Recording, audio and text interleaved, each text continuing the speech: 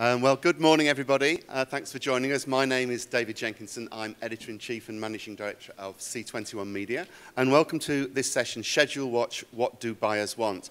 The information for this session is based on our ongoing Schedule Watch strand. If you haven't seen that, I'd recommend checking it out online. All of the people on this panel have been interviewed in depth on that strand, and we're going to find out from them today exactly what it is that they're looking for, the anatomy of their channels, the anatomy of the deals that they've done most recently that define where they're going next, and to find out a little bit more about the shows that will excite them. We're going to keep it nice and open, so if you do have a question at any time, just put your hand up and I'll stop every 15 minutes if I don't see any hands to see if there are questions. I'm just going to ask by, I'm going to start by asking each of the panelists to briefly introduce themselves and explain a little bit about how their business is different now to the way it was a year ago. And what we're really looking to find out is what are the things that are changing in the past year, and then what will change going forward in the next 12 months. So individually, Paul, Adina, Jules and Frank, starting with Paul. Tell us who you are and what you do. Hello, Paul DeBenedittis. I'm Senior Vice President of Content Strategy for Disney Channels worldwide. That involves scheduling across our linear networks as well as all of our digital platforms, acquisitions and co-productions for Disney Channel, Disney XD, and Disney Junior. And what have been the big movers for you this year? If you were in the last 12 months, what has defined your business? I think the launch of Watch, which is our TV Everywhere video platform, it's something now more than ever that we don't really think of ourselves as just a linear television screen in a family's house. I look at content right now as a means to distribute a message about the Disney brand and all that we have to offer to the audience, no matter where they're at. So for us now, it's a wonderful, wonderful moment. For us to be able to use those platforms to distribute our message and distribute our content every single place that a kid and a family wants to watch us. It's really exciting. There's a tremendous amount of opportunity, and that's something that we've all been looking at in the past couple of years, and I feel like this past year we've actually delivered on that. It's going beyond just web video, now having that portal anywhere you want to go. Cool. Well, we'll come back and talk in more detail about the shows and the strategies that have defined that. But by way of introduction, Adina. Can I go last? No, you have to go second because I've got you on a list. I don't want to talk after you. How have the last 12 months been? What's defined your business? How long is this panel? This isn't. And let me think about this. No, I think if I had to pick one defining moment for us. Change this year versus last year is definitely, I think we spend an inordinate amount of time trying to see where our viewers are at all times because the tablet, the mobile devices, everything, just the sheer volume of screens that children can consume content on has increased, and we need to be wherever they are. And so we're trying to focus as best we can to provide the best possible content so that they can consume us on their screens. I'm being very inarticulate. I guess what I'm trying to say is we are trying to keep up with our viewers. They're moving faster than we are in the media. And I think it's probably the best time for any producer to be in the kids' business because there is such a need for great content right now. And if I could just add to that point, I think the other thing is the kids that are watching us want new, and they want exciting, and they want events. And we need to be offering that to them on a very regular basis. So, even the way we approach developing content and acquiring content has shifted this year. Cool. Well, it'd be good to come back and talk a little bit more about how that has actually changed. Mm-hmm. But moving on again, Jules, sort of set the scene. What's been keeping you up nights for the past year? Do you not want to know who I am first? Or I don't do anything. I'll just introduce myself briefly for those of you who don't know who I am. I'm Jules Borkent. I'm the Senior Vice President of Programming and Acquisitions at Nickelodeon. I look after acquisitions for worldwide and for programming for all our international networks. And what's keeping me up at night? One thing was my renovation that I was doing on an apartment. But other than that, where my job is concerned, we have been talking a lot about post-millennials at Nickelodeon, and I think everybody has. It is a different audience. These are children that are born where a mobile device at a 1-2-year-old is a normal thing. It is completely astounding to me at my age, which I won't reveal right here, but how that has changed. And as Paul and Adina are saying, is the same for us. Kids are everywhere, they're using their tablets everywhere, and we need to find content for them quickly and very, very fast. I think the biggest challenge for us in the last year has been how fast we need to turn around our content. So we have a pilot. Internally, the expectation is we want it quicker than ever. The 2-year gestation period that we used to have, that gets chipped away of more and more because our audience demands it, and we need to do that for them. Cool, thank you. Frank, just briefly introduce yourself to who you are, what you do, and again, what have been the highlights of the last 12 months? Well, obviously I'm last, so thank you for that. Well, my name is Frank Dietz. I'm in charge of acquisitions, or in a larger sense, content supply for Super RTL, for the German network. It says RTL Disney Fernsehen up here, which means we have 2 shareholders. And it's a very interesting scenario because one of our shareholders, Disney, has decided to do their own free TV channel as of January next year. So that really kept us busy because it gives us a larger, substantial hole in our schedule. So for the last 12 months, we've been really busy to fill that hole, and to be honest, we've been quite successful with it. So we've been in the market for the last 18 years, so we are a grown-up channel, so to say, but have been #1 for the last 15 years, and when you talk about general missions, it's more to keep that position for the next years to come. Okay. And it's going to be a really exciting scenario altogether. And some big changes to come in your area, which we'll come to a little bit later. We're going to start by just putting each of the different channels' grids up. Just one of the channels. This is not to specifically look at the schedule itself, but to give you an idea of what's on those channels, and then to talk a little bit about the detail of the programming that's driving those schedules. So I'm going to start by talking a little bit more to Paul about what's happening with Disney. So if you could slip the slide over there, and let's have a look at what's going on the big channel in terms of the schedule grid. Do I press anything here?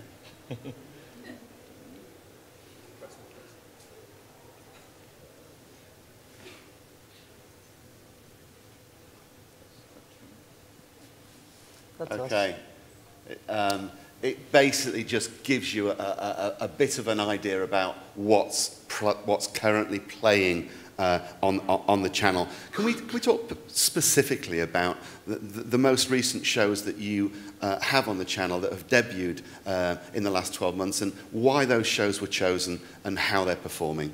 Yeah, sure. Coming out of a wildly successful original movie, Teen Beach Movie, which launched in the US and then most of the world this past fall, we were able to launch a new scripted live-action sitcom called Liv and Maddie. Launched about 4 or 5 weeks ago in the US, and you'll see that launching around the world. Some territories have already launched it. And as much as that's our linear grid, it really just becomes a place for folks to come to us in either live or DVR viewing, but at the same time, it really is our content offering. It's a representative of all the content that we have both on our linear platform, set-top box VOD, as well as our watch VOD. So it really represents what is living and breathing across our platforms today, not just on the linear, but as well as also on the digital platforms. What are the top criteria these days in terms of greenlighting a show? I mean, why would a show like that get the button pressed on it? Yeah, I think at the end of the day, the show was creator-driven. There was a vision from day one of what that show was. That's in Liv and Maddie. It also, the only way we would greenlight it is if we had an amazing talent. And we have an amazing talent in Dove Cameron. So it's exciting to have that next tween star, someone that we really believe in because of the ability for her to connect with the audience, to be relative to the audience, for our audience to see her as an aspirational character. those are all the sort of the criteria. In addition, it has to be really funny. I think Adina said that. Now more than ever, the audience wants to laugh, and they want to laugh out loud. So the humor has to be there. It has to be relatable. The pacing has to be there. It has to be quick. I think now more than ever, kids can, you're just a click away. It used to be, the remote. Now it's a click. It's so easy. There's hundreds upon thousands and then millions of things you can watch online. We're competing with YouTube. So, and I think what's different for all of us versus a YouTube is we have the ability to tell story. And that story has to be confined in a way that is compelling to the audience. And you've made a big push over the last few years to work with third-party companies. I mean, could you tell us a little bit about that strategy and why it's important for you? What's the thinking behind that rather than develop in-house? In the past couple of years, we've been very open to working with third-party. I might say in the past, we probably were a little bit less aggressive. The marketplace has changed. We all need content. We all need content to fuel our platforms. And it's almost impossible to do it all alone. Certainly, the things that we do internally are our big priorities, the things that we put tremendous amount of time and resource against. But in the past year, we've probably done something like 22 global deals, in addition to those that we did locally. All of us are looking to fuel our platforms. We're looking for content that complements things that we're developing in-house, which makes, I think, a big challenge for all of us here. We're not just looking for kids' content. We're looking for content that sits alongside the original programming that we're doing. And today, in the digital space, it can't just be any kids' content. I think for each of us, we have really strong brands, and the content that we choose needs to sit alongside our original and needs to mean something as it relates to the brand and the way in which kids are coming to us for that content. Tell me about the push into China. How's that going to see the brand evolve? I think right now it's sort of too soon to speak. It's all about investing in content, investing in an infrastructure, but more to come. Local partners, local production? Local partners, local production, as well as utilizing all the experience that Disney Channels has to offer as it relates to the development and production of original content. And I thought the Violetta project was interesting this year, the Latin American sort of telenovela. That was sort of ongoing, quite different sort of content for you. Could you explain the sort of rationale behind that property? Yeah, maybe set the scene with what it was all about. Sure. Violetta is a scripted telenovela that originated from our Latin American team. It was an amazing concept that they brought to the table. It's also a really fantastic example of a local original series that was developed out of our production hub in Latin America that is now becoming a show that travels outside of Latin America. And it was not something that was just developed in the US and then went to global partners. It was developed in LATAM. They had a very specific need for telenovela. I think they took a little bit of the magic of Camp Rock and High School Musical that worked as DCOMs, and they found a way to bring that into a traditional format of a telenovela, but they didn't do it for adults. They brought that format to something that would be relatable for tweens and teens. They did 80 episodes in season 1. God bless them. They did 80 episodes in season 2. We've been able to dub that, and it has now traveled to many other parts around the globe. It's not something that airs in the US today, something that we always explore, but they created a wonderful, compelling story surrounded by a really amazing lead actress. They brought something like 40 original songs to each season. It's a tremendous production for them, and something that we're really proud of. And non-scripted reality is starting to make a bigger play on the channel. Tell us about what's going on in that space and the challenge to make more of that happen. Yeah, for me, it's something that I love. I mean, I came from MTV, where most of our content was reality-based and non-scripted. For Disney Channel, for so long, most of our success, or all of our success, was on scripted content. And I think now more than ever, we need to be able to diversify our offering. And sometimes the reality-based content allows us to go in places that we just don't go in live action. I think it's a complement to the things that we're doing. We'll test it allows us to test many different formats. I think Jules also mentioned timing. It's also something that we're able to get up and running a little quicker than some of the scripted and certainly animation fronts. So we'll try a lot of things out this year. We'll see what works, what connects with the audience, and we'll go from there. Cool. Thanks for that. Well, we'll come back and talk more about some of those trends and maybe some further development that you have in the works at the moment. Adina, I'm going to flip to your grid. I know that this again is just a launcher for shows in many ways. Is that you? It is. Yes. It is. God for that. Great. Okay, so that just gives you all a sort of an idea of the sort of stuff that's playing on the channel. You don't need to even look at that because you know already, Adina.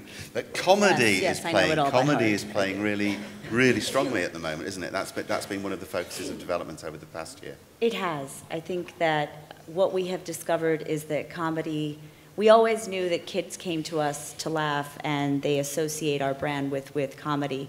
But our action shows are also very funny, and it is now a must-have in our action shows that there be an element of funny in there that is really organic to the show. So it's not just a guy in a suit battling the bad guy. There has to be a richer story. There's something funny going on that kids can really connect with, and that's been a big shift for us. Can you talk about some of the properties that best represent that and how you go about the process of deciding whether or not they're funny? Well, yes, I can give you an example. I think Ben 10 is a fantastic example of a property that was way ahead of its time. It is funny, he's fearless, it's full of action. That's kind of our evergreen action show. I think probably a more recent example of that would be Lego Ninjago, which was a real hit for us, and it really demonstrated how you could have something very, very funny and accessible to kids. Also, we found that a lot of girls were watching it, which was very surprising for us. Also, you're also developing your third-party collaboration as well. Yes. And it seems that working with producers outside of the group is increasing across the spectrum. What is it that those producers are bringing to you that you don't have in-house? And again, are there particular projects that are typical of the sort of things you want to develop with those kinds of producers? Let me see if I can answer that. I would say that Turner, Cartoon Network specifically, has always had a very healthy balance of third-party shows and original content. And it's a difficult model to sustain, David, because as Paul articulated, we have to find content that we believe is going to help sustain and complement our original programming. And you have to take risks. You have to find something that feels innovative, that feels different, but not too different that it alienates the kids who are coming to you for certain kinds of shows. So it's very much, 50-50. Do we think we're funny? We hope we're funny when we're picking our shows. But I think you know the difference between a show that makes you really laugh as opposed to a show that's just okay. And I think our budgets are at a place where we can't afford to buy just okay or make it. It has to be great, and it has to be funny. And I would encourage everyone in the room who's a producer, take the time you need to make your show as good as it can possibly be before you pitch it. Don't pitch it too soon, because we pick up very few shows, and you have to get it right. So, we're hoping to be inspired by the things that you present us. So Cartoon Network is ultimately a boys' network, but you do have a girls' audience, and that seems to be getting stronger, that profile. Just give us a snapshot of how the demographics are changing at the moment and how that's informing your commissioning and your development strategy. Well, I think, boys watch more animation than girls do, and as illustrated by the fact that we even have Adult Swim, which is a top-rated men 18 to 34 network.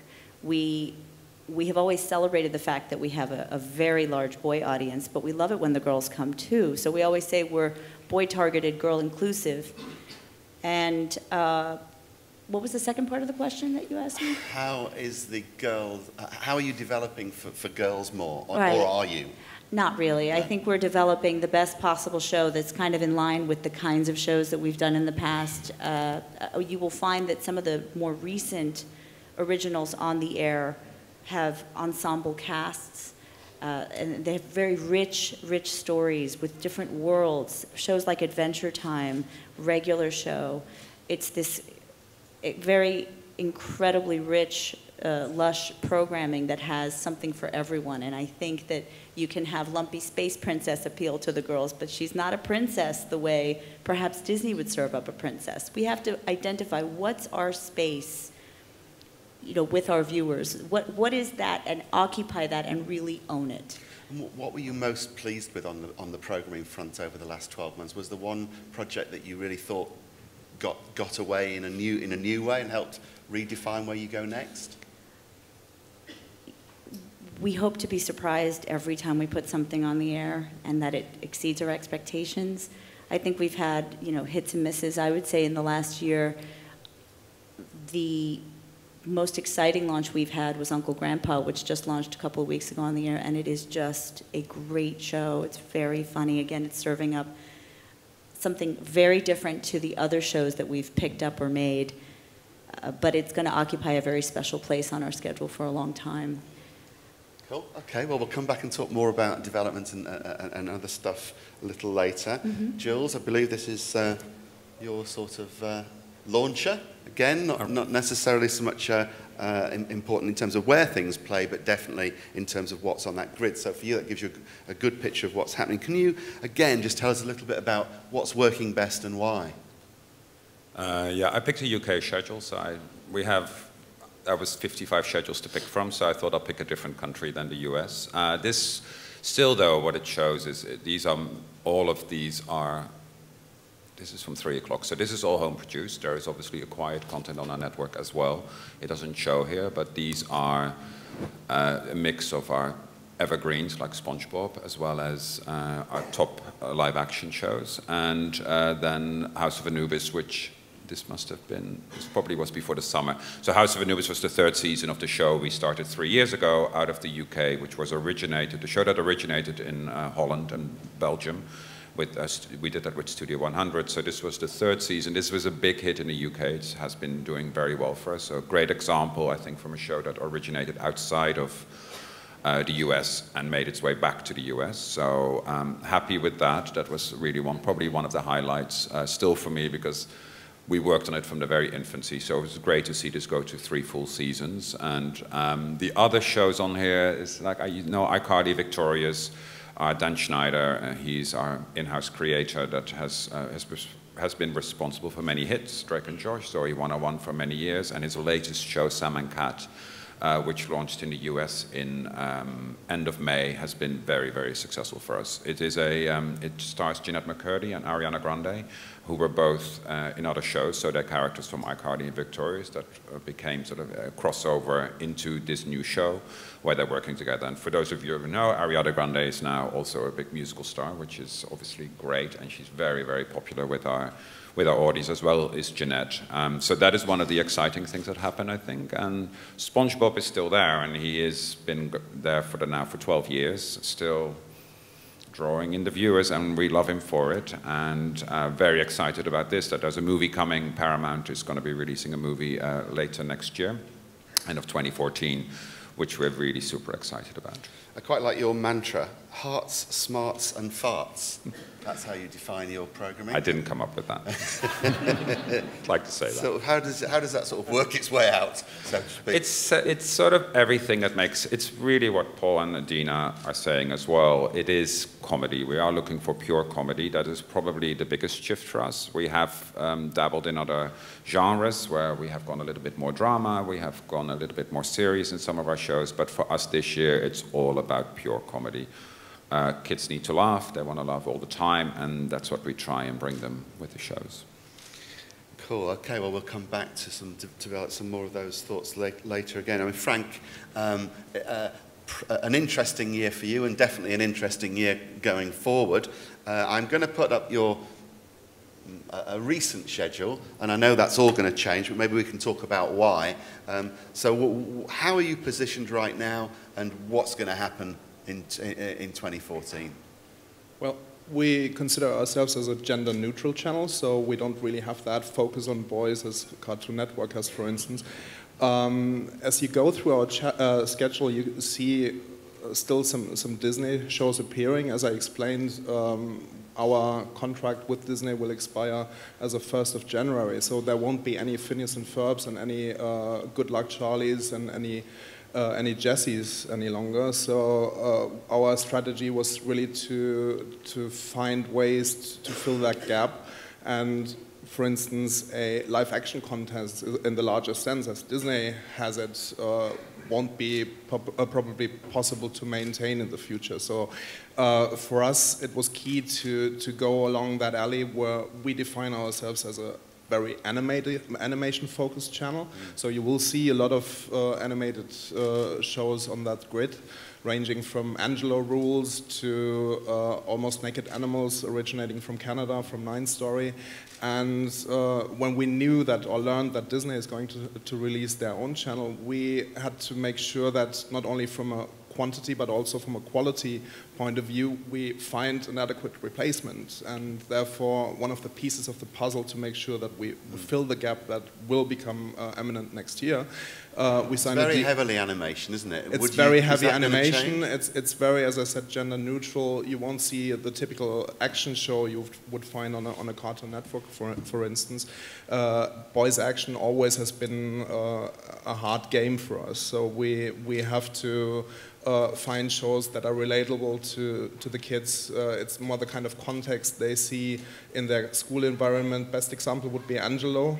So that's really a show that has that comedy element that really reflects the daily experiences of kids in the core target age group of 6 to 9. So that's what we're really focusing on. And as you can see in the schedule, that's kind of a premiere to us because it's the weekend when actually Dragons, The Riders of Berk is going to be launched. That's going to be our first DreamWorks series. And it was kind of a twist of fate in a way that DreamWorks decided to go series, doing spin-offs of their movies, while we were looking for content, so it was a perfect match. It was really something that happened at the right time, and we had the craving or the need for that kind of quantity in the market. There aren't that many channels that can actually accommodate Turbo and all the other great series that are about to come. So the Disney fueled about 30% of the channel, That's I believe, right, and yes. The DreamWorks relationship's a new one which will help support the schedule going forwards. Yes. How much other content are you looking to replace that 30%, or are all the deals all done? To be honest, a lot.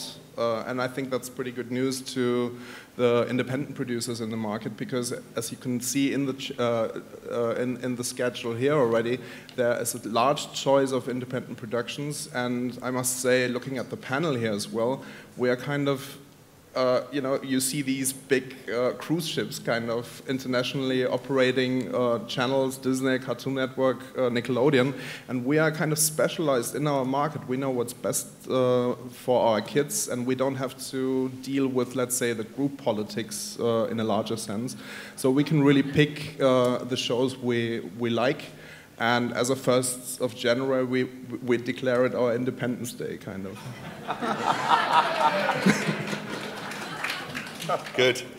And again, you're looking for broad skewing animated comedy. Comedy keeps returning, doesn't it? Is that because that's shared across all of the panel? Yes, it is, yeah. And if I look into our past, kind of, we had SpongeBob on air, we have Phineas and Ferb on air, we have shows we share with Cartoon Network. So it's kind of, for us at least, the best that's out in the market, the shows we can present to our audience. Will we see more live action in future, do you think? A lot less, to be honest, because from our relationship with Disney, we had a lot of live action, but that's because of the facts we mentioned before, that will change. Okay, yes. So I'm just going to pause for some questions. If anybody has any, and you've probably got much better ones than me, could you put your hands up and ask any one of the panelists? I'm sure would be happy to take a question on particular programs or genres or anything else. Could you wait for the microphone, please? There's one over here. Have we got a microphone? I just saw that Nickelodeon and Disney, they focus on US and Canada content. Is there any reason behind it? So Disney focusing on Canadian content. And US. So is there any reason there Why? are productions from France elsewhere? Would you consider productions from France or Germany or elsewhere? be open to content from anywhere. At the end of the day, first and foremost is a great show with a great creator behind the wheel that's driving character and story that's going to be compelling to kids. And then we'll go through who and where it's from and what the business arrangement could be. But you start out with a really great content.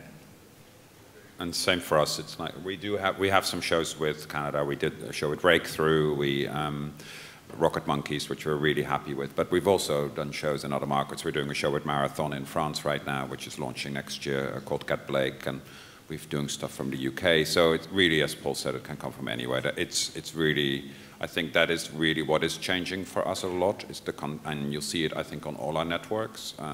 The content is really not. There is still a lot of our homegrown content out of the US, but I think we are completely open. It's from every country in the world we are considering content. Clearly, it's attractive to make programming with a Canadian partner from a credit perspective, and now the UK is attractive as well. Is that going to change the way that any of you develop? Not really, no. It's nice. That's definitely, yeah, there is obviously, the credits are always really nice, but I don't think it should be the driving force behind a decision of whether we should make a show or not. Okay. There's another question at the back. Can you let us know who you are before you ask? Hi, Rachel Morell from the MIPCOM Daily. You're all saying that comedy is really crucial going forward, and at the same time we often hear these things are cyclical. Do you expect the pendulum to swing the other way, or is this permanent? We always talk about things being cyclical, so I completely agree with you. I think comedy is just a constant for all of us. I think what's going to shift is what you combine with your comedy. So comedy will always be the anchor because it repeats the best, it has the longest shelf life, and you can introduce it to a new audience pretty much, you know, with every season. But I think what you're going to find is we do need action, we do need drama, we do need mystery. There's always going to be a need for diversity of genres on any network. The question is, what is the return of investment on these properties? Are they going to get a rating? Are they going to make money? Are they going to sell toys? You know, we're all asking questions about the business behind our shows. Not every show can just deliver a rating. Some shows have to do more than that, work harder. Action shows tend to be those shows. And it's very, very hard right now in the action world to really break out. It's even harder, by the way, to do that with comedy. It's very hard. Or perhaps the diversity of genres within a specific format. So the same way broadcast television over the past 10 years, we've seen in the adult space where the traditional drama brought in elements of music, brought in elements of comedy. You know, is someone going to come to me today with a sitcom that has elements of maybe action, elements of drama? You know, we appreciate that. So while the genres were always welcome to hearing more specific specific genres, and while comedy is the thing that is driving us today, maybe there is just a new way of delivering on what is a half-hour sitcom, a half-hour animated series, an 11-minute animated series. Is there a different way to tell that story? Could you flip back to the holding slide, please? Because we've sort of done with the grids now. There was another question down here, gentleman at the front. Can you let us know who you are? Hi, I'm Manish from Purple Turtle India. I have basically two questions. At what stage should a IP holder contact channels? For example, we have a successful publishing program with Purple Turtle Books. So is it appropriate to make the Bible a pilot episode, or it is, if the books are doing well, any one of you would be interested? That's one. And then it could be a repetition of the previous question. India doesn't have tax credits and those subsidies that's happening. So does it put a country like India or any other country which doesn't have this on a disadvantage or a negative list? Okay, so at what stage does it come with a project, and is coming out of India or any other territory that doesn't have a better tax credit relationship a hindrance? Would you like to take that? I think first, I would always tell people, please, if you have to think about the project and you have to think about our networks. and think where you should pitch it. You can't pitch it to all of us because, as we hopefully have explained, while we're all looking for comedy, we also are very distinct in what we need. So that is the first thing I think I would advise you, is like look at our networks where your brand or your IP fits the best. Then come with the original idea, like what would a series be, and maybe in just a brief synopsis. To really go out and make a pilot, it's expensive, and I don't think it's fair because it might be completely off. So first, come with the initial idea, see if it's something that we would that would fit one of us, and take it from there, and then wait for the feedback from one of the broadcasters. And on your second question, I think I said it earlier, it is definitely a benefit for tax credits to be there, but it is, again, for us, it's really about, and I think for all of us, it's about the content that you bring. I'd agree, and I would just add to that, define the pitch. You know, while you have publishing, if you're coming to TV, really be able to be clear to us on what that concept is, what is the story you're going to tell, who are the characters that you're going to basically tell, 26, 20 episodes for a year, what are those stories so that it's very clear the project that you're pitching. I think the things that go astray, and I think Adina said it best, is people that may pitch a little too soon, and then the project is wide open, and then it's really hard for us to sink our teeth in and fundamentally understand what is the show that you're pitching, what is the thing that I'm going to agree to do with you. Otherwise, we're sort of confused, and then I think it sets the project astray. Great, thank you. There's another question down the front. Hello, Stuart from the MIP blog. I wanted to ask how much you're doing with trying to build brands off TV, then bring them back. For example, with apps or with YouTube or with games on your site.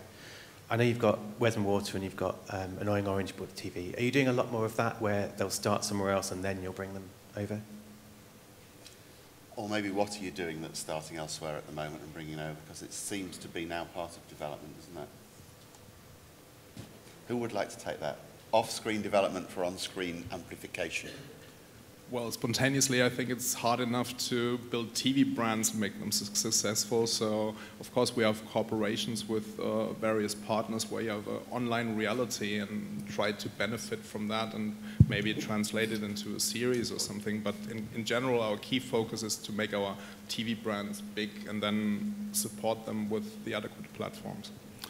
We do, at Nickelodeon, create content in other parts of the business. So we launched in the US, we launched the Nickelodeon app, which launched before the summer.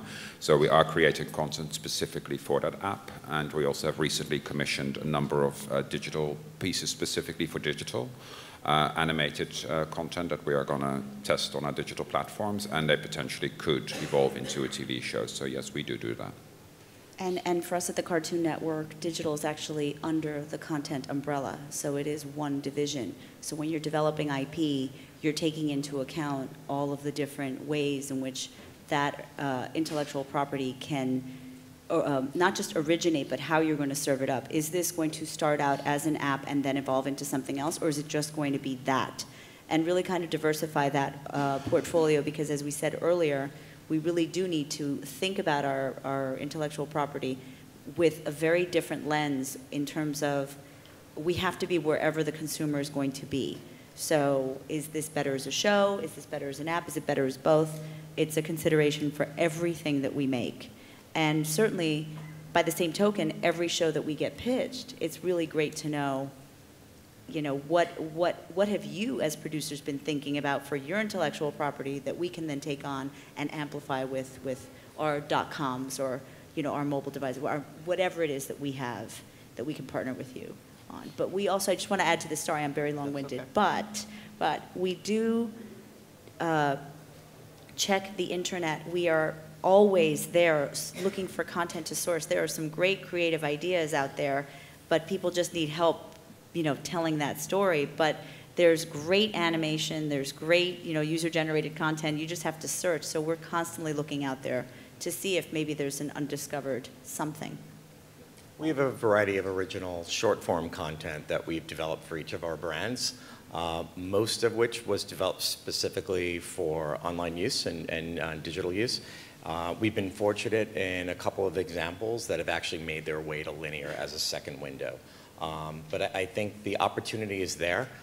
Certainly, watch for us is such a significant priority in 2013 and 14 that we'll look to have more video on those platforms that maybe originates and is developed for those platforms. But at the end of the day, for me, you know, I'm a content strategist, so for me to develop content only for one platform is not the most efficient way for me to leverage my resources.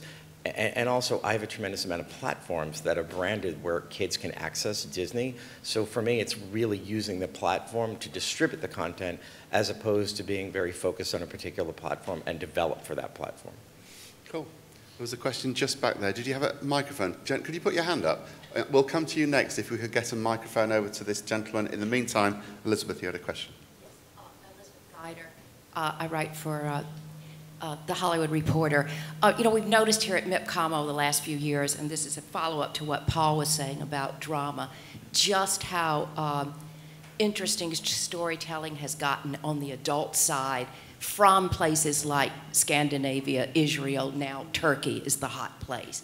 I'm wondering in kids, if each of you could say, where have you seen, yes, animation looks good everywhere. I've seen a lot of it. It looks fabulous. The storytelling, what territories, what new territories are you seeing, are you being surprised by in the kids area? Where you're thinking, wow, I mean, we know Britain, the US, the Netherlands. Where else are you saying, wow, these folks have really caught up? Can I have one country from each of you? Just one. Very demanding woman. Well, there are two realities. One is, of course, the creative side. The other one is the potential to actually develop the show to the level where it actually gets produced. So we have a lot of great ideas coming from all around the world, but at the end of the day, will they make it to the TV channel? I have one example which really surprised us, and I think we jointly had that experience with Cartoon Network. It's a show called Lazy Town. It actually came from Iceland, and I think a lot of you in the room know about that show. It's about healthy eating, and it was a really creative, fresh approach. Of course, it's been a couple of years ago, but that's the one that comes to my mind very spontaneously answering your question. Jules? That was mine because we did Lazy Town on Nickelodeon first. I think the question is what's next. Okay, what's next after Iceland? Greenland? Nothing. No, for us, I think, well, to be honest, I think Holland and Belgium, for Benelux was, and maybe I'm a little biased because I'm Dutch, but we are, there's a lot of content coming out of Holland that people know, and it's mainly in the reality space. The Voice and Big Brother, those are the shows that are really big out of Holland. For us, Anubis was a big deal for us, to come have something that was very local, that was able to translate to all of our markets around the world. I think that was definitely a surprise. I wasn't surprised there was good content in that market, definitely for that market, but to bring it to a US audience was definitely something that I think was interesting. And to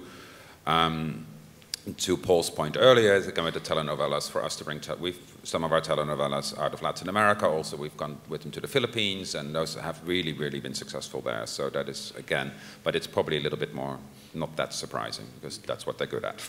Adina? I think for us, if I had to pick two recent examples of writing that has just been fantastic, Gumball coming out of the UK is a great example of a show that really traveled and did not originate, you know, in our hometown, but really, boy, do we love that show. And number two, Denmark, Lego, with their content. I know they do a lot of writing from all over the world, but it has really been a fabulous surprise to see new talent emerging from other parts of the world that we might have not necessarily sought, you know, on our own. Paul? I have 3 different platforms, so I might take the liberty of providing one for each.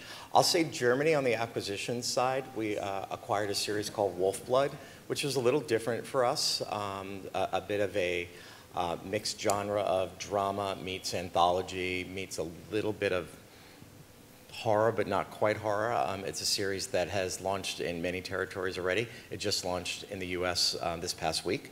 So that was really exciting for us to try something out that came from Germany. And then I'd say for us on the original side, Argentina and the team that has been developing not just telenovelas, but actually some of the sitcoms as well. And then surprisingly, I might add for Disney Junior, we've had some tremendous partnership with those in Ireland that have been able to deliver really quality storytelling, quality animation, and great partnership there. So. Cool. Okay, there's a question here. Let us know who you are. Trond Storå from the Norwegian Broadcasting Corporation, and it's about knowing the audience. And like RTL, Super RTL, you was talking about knowing the audience, but I couldn't see any German shows when we was looking at the schedule. And how important is it to know the country you are launching content in? So is a locally produced show necessary for a local audience, or is it broad enough that a project can come from anywhere? And should you have more German shows on the schedule? Well, it's probably called the frequently asked question, right? And I know there have been a lot of discussions about the production landscape in Germany and how markets position themselves in the production internationally. And I must say that, and that's what I mentioned before, the financing reality for the shows is a lot different from country to country. So if you look at the kinds of subsidies and the kinds of support money you get from various institutions, if you look at France, if you look at Canada and compare it to Germany, it's not equal. And I must say that there's room for improvement on that side.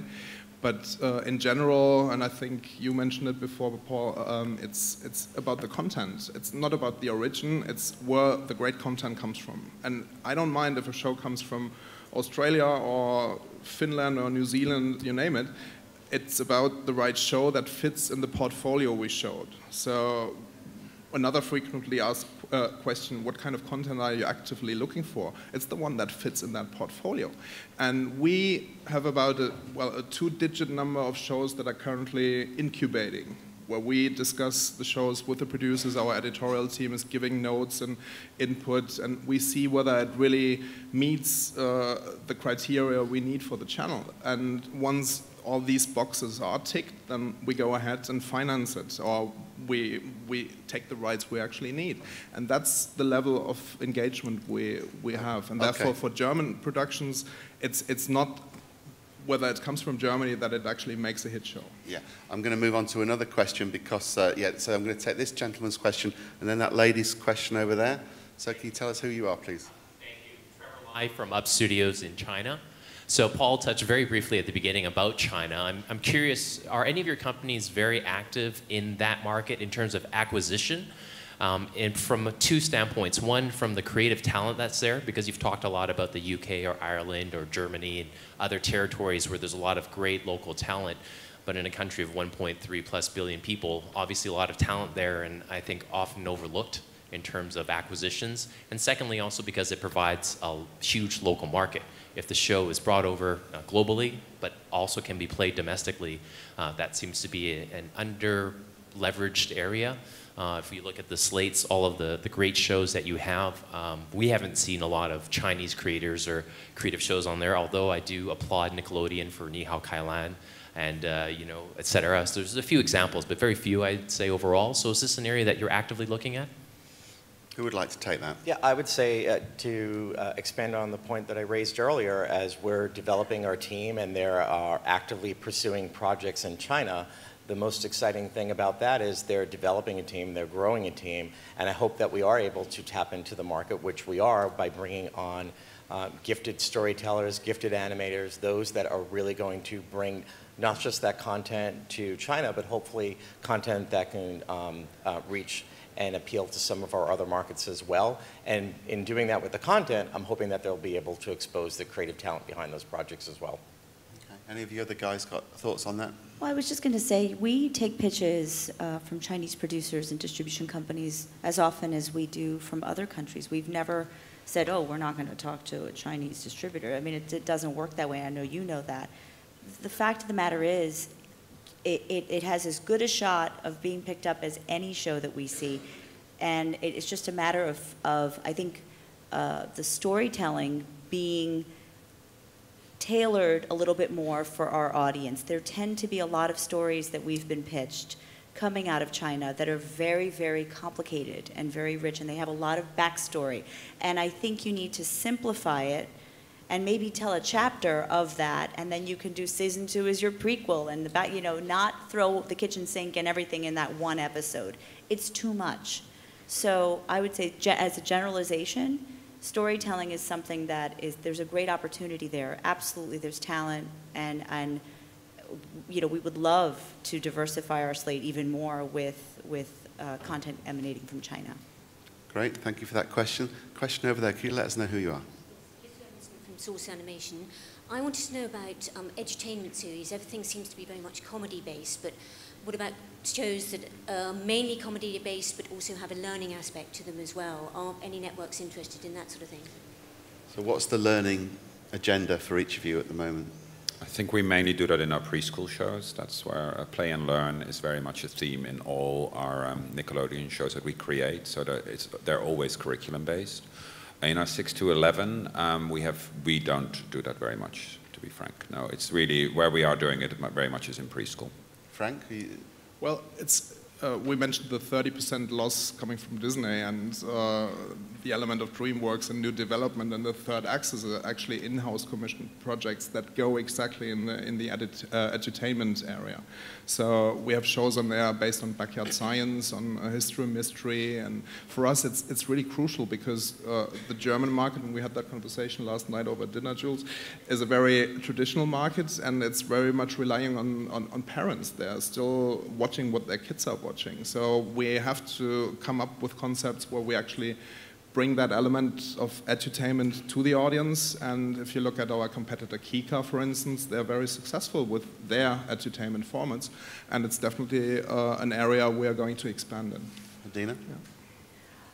Yeah. The Cartoon Network in the United States, we do not have a preschool platform, which is where educational television would exist and live on our air. However, what we do have are pro-social initiatives, which we message a lot on our air, whether it's the Move It Movement campaign or the National Anti-Bullying campaign, which is now going global. I think there's ways of educating our viewers about things that we feel matter to them or that they should care about without necessarily incorporating that into a show. So I would say our educational message probably comes through those initiatives.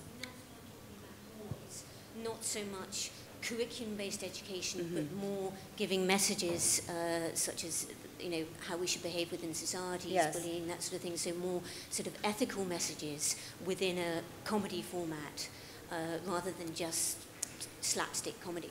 I think for us, just speaking for us, kids really come to us to just relax, and kids' lives are so complicated today. They go to school, they have after school, they have weekend, they have travel teams. And they're busier now than they've ever been before, and they have more choices. And I think television, or the content that all of you are providing and the platforms that we offer, it gives them an opportunity to kind of disengage and immerse themselves in other experiences where they can just focus. So we try not to be too earnest in that, be good to Billy, But I think that you obviously want to have content where you're modeling good behavior, though you don't. I think all of us have very stringent standards and practices and common sense guidelines. You don't want to have a show where there's mean kids, or if there are mean kids, you want them to have a realization that they're being mean and, to recognize that behavior. But we also spend a lot of time, all of our brands, researching what is happening with kids and in kids' lives, and what are those areas that we have to message to them, whatever it is, healthy eating, exercise, like I said, bullying. It could be a slew of things. And I think actually that's one of the equalizers for all of us, where not only are we trying to entertain, but we really, I think, make a great effort to super serve those kids in a way that maybe they're not getting those messages at home or at school. Okay, so we're coming into the last 5 minutes now, so I'd just like to change the pace a bit. Paul, if you could steal one show from any of the competitors sitting on the podium right now, which show would you steal and why? I think I'm okay. No. You've got to steal one. You've got to steal one. It's the format. You don't necessarily need it, but you could steal it. Okay. You know there's one. You know, there really isn't, so this is kind of hard. I might say Adventure Time, because I think it is just a really smart show. I think, to someone's point about genre and format, it's so out there and so bizarre, and I'm sure when the pitch first came, folks were like, what the hell? But I think it has just really great characters. I think it's really funny. I think the pacing is just fantastic. I think you could come in and out of it pretty easy. So while I really don't need it or necessarily want it on the channel, I'm a fan of it because I think creatively it just appeals to me, and I think kids have responded to something like that. It's different, it's unique. And I hope there's going to be more of that. I hope that opens the door to other creators thinking, God, what is it about this crazy show and those crazy characters? Cool. Adina? You know what? I will take any one of your shows happily and make it work, but I have to say, I just love SpongeBob so much. I think I can't get enough of that show. I think that show just gets better and better. It's like a good wine. What are the elements, do you think, that make it it's ultimately, it's a buddy comedy. It's about friendship, about these two unlikely friends, Dumb and Dumber practically, where they, and the crazy cast of character. I love that they live underwater and they take showers, and that there's just everything about that show that you take everything that you think that character should behave like, and they flip it. And it's, you know, Mrs. Puff blows up. Everything about it. I think I've seen every episode, and it's just, it is, to me, the epitome. Jules, what's going in your bag? I think probably Phineas and Ferb. I love that show. I think it's funny. It's really, really well written. It would sit on our network, I think, really well, actually. If we had to pick one, that's probably one. But there's many, I think. Adventure Time, they're all good. But I can only pick one. I'll probably pick Phineas and Ferb. Because there's a lot of eps. That's also good for us. Frank? Well, to be honest, I would pick two, and it's actually SpongeBob and Phineas and Ferb, and for the simple reason because we made them big in Germany, and that should belong to us. Fair point. And that's just wrapping up. If you could solve one big problem this year, Frank, if you've got one thing that you need to solve, your biggest challenge, what is it? Well, to manage to get the shows we need to keep the channel as successful as it was over the last 15 years. That's is there one particular thing that you would need? Is there a franchise, a brand, a style, or a particular type of show that will do that? No, it's the mix of all. The mix. It's getting the right balance and making sure that we, once again, tick the right boxes and satisfy our audience. It's that simple and that difficult. Yeah. Jules, what's your biggest problem? The debt ceiling. I would say get the shows quicker. For us, it's really about we need this content fast and we need it quick, and that is always, as a programmer, it's the biggest challenge. We see stuff in pilot and it's being created and it's absolutely great, and you want it now, you want it on your air, and you know you have to wait 18 months for it, and that is always the hardest. So what's the ideal time that you think is feasible within the next year or two in terms of taking it from 18 months to what? What would be acceptable, do you think, and doable? Doable is, I think, still 18 months. I think I'd like it to be shorter, into the sort of a year, 12 months, but it's hard. It's hard to do. I think, to Paul's point earlier, in live action, some of these, like the telenovelas, you can definitely move quicker, but in animation, it's just the way it is. You can change your animation style. You can go to Flash, which will deliver it could be a little bit quicker. So that we are doing that with some of our shows, where we are looking at Flash as an option to have it quick, have it on our air faster. But it is. And you wouldn't think of using digital to get there quicker with some pre-launch content prior to going to series? We do that, but I think it is about the volume of content when you can have it. It's like you could have one episode in-house, but it is really, if you need to feed that beast, which are these networks that just want more content, you need volume, and that is always going to be. Adina, what's the big thing for this next 12 months? Well, I wish we were 24 hours. You know, I wish we had more time to offer up programming. I wish I had a 25-hour day so that I could balance my life. And so bend time, really. You know, time, but also, honestly, I just wish we had deeper pockets. I wish we had bigger budgets, and I wish it were 1998 in that respect, because it was just a time that I don't think any of us realized how much money we were spending on shows, and it was just, oh, I'll take 52 and then we'll do a second season. It was a different time, and I don't think anyone took it for granted, but we miss it now because it's just forcing us to make decisions in a different way, and it makes it a little harder. Yeah. And Paul, what's the biggest problem you have to solve over the next year, do you think? I don't know if it's so much a problem, but more of a long-term concern, which is appealing to boys 6 to 8 or 4 to 8. I feel like boys live in this interesting space where they go from preschool to Walking Dead. And keeping them engaged in sort of the kid space with compelling content, I think is challenging. I think they mature so fast and they don't want to live in that space. They want to go right to sort of some of the general adult content. So it's finding the right content and to the creative community here, figuring out how do you appeal to them? What are the stories you're going to tell? What are the characters you're going to create? Because that's what you're competing with. You're not really, we all talk about just the kid space, but at the end of the day, the competition is anything that boy is going to go to, and it's not just Nickelodeon cartoon and Disney, you know, certainly from our brands, or, you know, Super RTL. It's any opportunity they have to watch something else. Cool. Well, good luck with those missions. Thank you all for being with us, ladies and gentlemen, the panel.